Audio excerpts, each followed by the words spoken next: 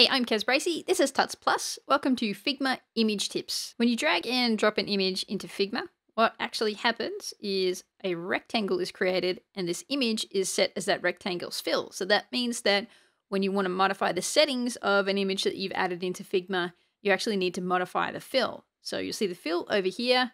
It tells you that that has an image fill. You can click on this little area here to open up the fill properties.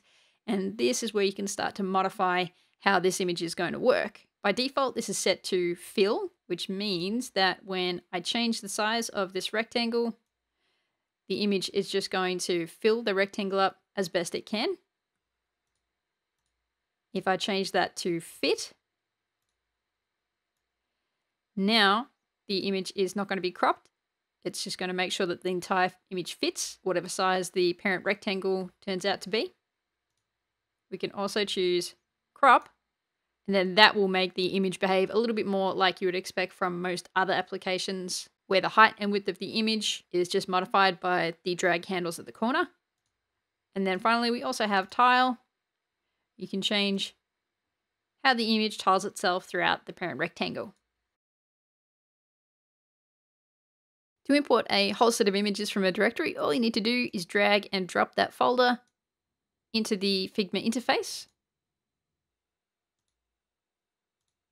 And then all of the images will be automatically imported for you.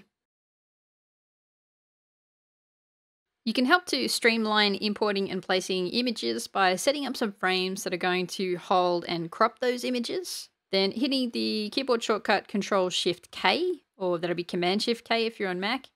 Click somewhere on the canvas to kick off the process.